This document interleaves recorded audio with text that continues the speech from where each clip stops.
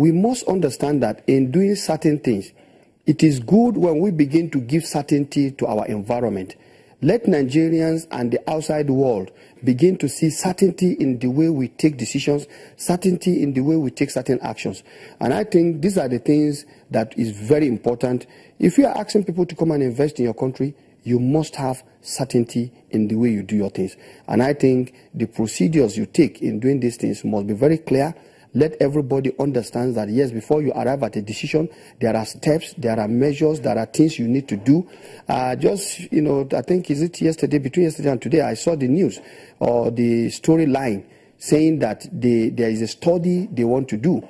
And, of course, that is part of the things they needed to even do in the first instance. And when they do these studies, they need to inform Nigerians so that Nigerians are aware that, look, these are the trends, these are the issues. And in that, you begin to get Nigerians hearing their own opinions and saying what needs to be done, so that together we've enjoyed the telecommunication services, because we know in those days of NITEL, when you have to queue, when you even have to go in for months, you are looking for lines you will not get, and somebody will come and be selling it to you in black market. And we've passed those stages. Today everybody is enjoying that, and I think we want to deepen that process so that people can truly not just enjoy it, use it to better their life and improve their welfare. And I think that is the crux of the matter here.